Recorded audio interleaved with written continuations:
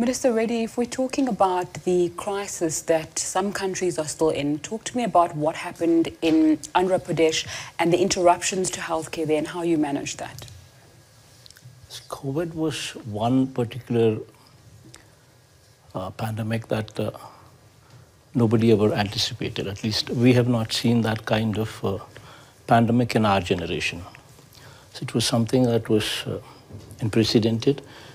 And the entire healthcare system, which was present till then, had to be re-looked into in order to prevent something, in order to be a formidable force.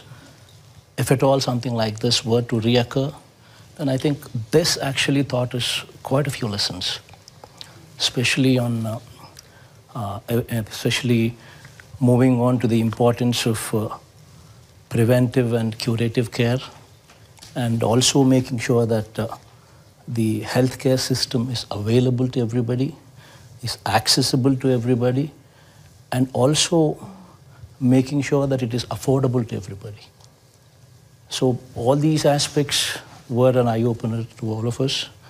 And within the limits that we had, we did everything what a country could do or a state could do.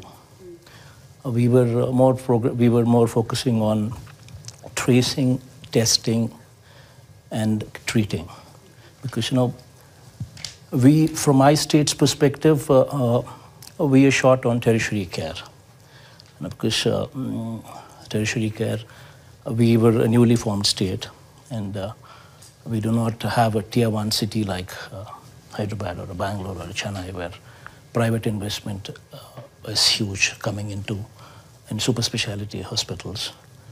So since we had that handicap with us, so we wanted to get into the early stage, detecting at the early stage. So we conducted almost 44 rounds of house-to-house survey. We had a robust system in place with the village secretariat at every village, a volunteer system for every 50 houses.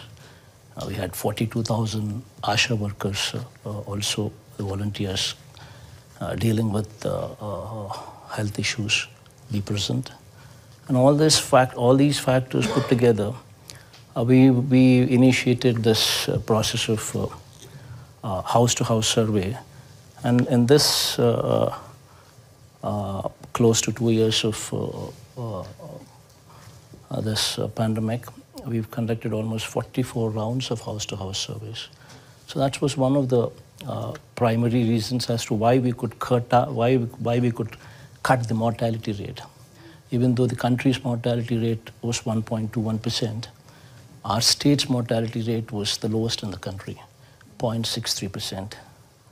So that's one of the primary reasons.